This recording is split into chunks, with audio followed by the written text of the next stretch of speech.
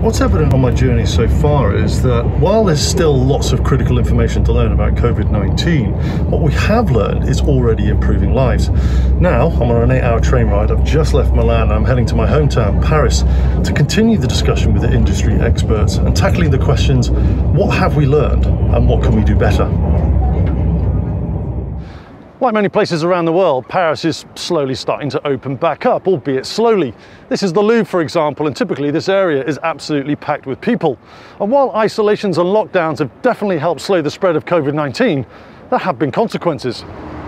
One of those consequences is delayed cancer screenings. And in France alone, that's meant tens of thousands of women have postponed their mammograms, and potentially thousands have missed breast cancer diagnoses. Before COVID-19, data revealed that 1 in 4 women were already avoiding mammograms because of the associated discomfort and anxiety, which is an issue that needs resolving because early detection means increased survival rates of breast cancer. This is the Gustave Roussy Cancer Campus just to the south of Paris. And over there, Dr. Corinne Balleyguier, who I'm about to go and see, leads a breast screening clinic that has redesigned the breast diagnosis experience with the aim of reducing anxiety and discomfort.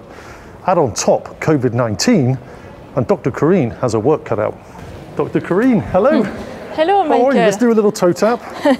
Check. Nice to see you. Firstly, what are some of the issues that make women reticent in coming to actually get a breast screening, even before COVID ever arrived? So, for the attendance for screening is first the fear to have cancer, and also they are anxious that the mammography could be painful. How did COVID-19 affect the screenings that you were doing?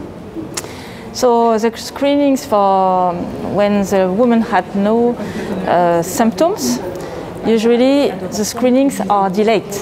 But it's not a problem. Usually, if you don't have any symptoms and if you are not at risk, the screening could be delayed for 3 to 6 months. But the thing is that if a woman feels something, a lump in the breast, so in this case, that's very important to come to the clinics to make an appointment and to see what's going on, and mammogram, ultrasound, etc. And some women were waiting even for the COVID-19, even with a palpable mass, and that is now a problem that we have to make appointments and examinations in an urgent matters for these women. So now you have a backlog, 4 to 6 months of women that do need screening. How are you dealing with that at the clinic? So now we are calling back the women to come for their appointments since we started again. So we started since the 4th of May. But the difficulty is that it's quite slow. The woman doesn't come so fast now. It is a very safely matter. Your clinic is very unique in terms of being able to turn the diagnosis around, isn't it? I think we were one of the first to implement this clinic. So since 15 years now, we made a one-stop clinic. And so everything could be done in one day. And that's very important. So the oncologist is beside the surgeon, beside the radiologist, and working with the pathologist all day. And the woman could come with symptoms or with abnormal mammogram at screening. Everything in one day, so double reading, additional mammograms, tomosynthesis, contrast mammography, ultrasound, even all types of biopsy, and fine needle aspiration. And the idea is at the end of the day to have a diagnosis and to inform the woman of the going on process, to plan a surgery if necessary or follow-up, and to reduce anxiety and to make a more multidisciplinary assessment very fast and for a better staging for the woman immediately.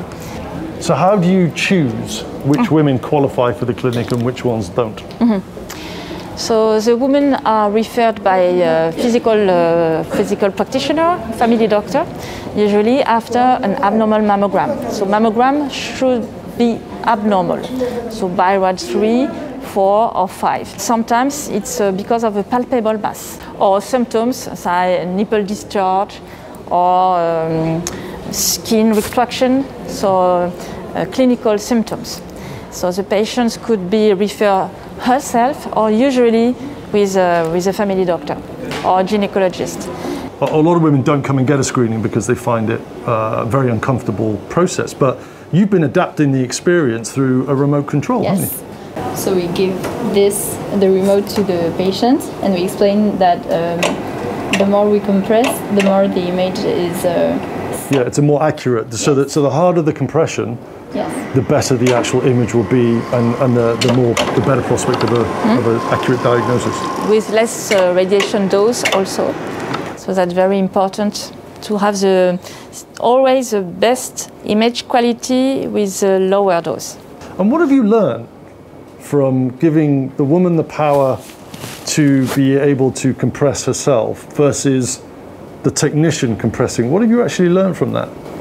They have less anxiety because they know that they have the control, and sometimes their fear is that we go too much, we compress too much or too quickly, and it's very progressive, so it's softer. So actually they compress more at the results. So this is contrast mammography. The contrast mammography, it's a new examination technique which is developed with digital mammography and which looks like an MRI. For example, this breast is quite difficult to interpret because there are dense tissue, and so we don't see many things.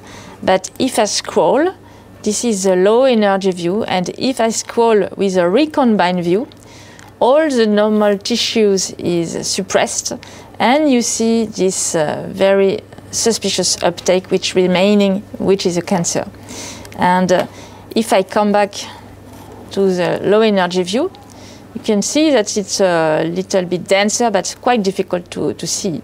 If I do the same with the left breast, and I scroll, and there is absolutely nothing. So this is a normal breast, and this is a breast with a cancer. And it's extremely easy to read. Dr. Balleyguier, thank you for giving me some precious time today. I know you're very busy. Appreciate it. Thank you very much.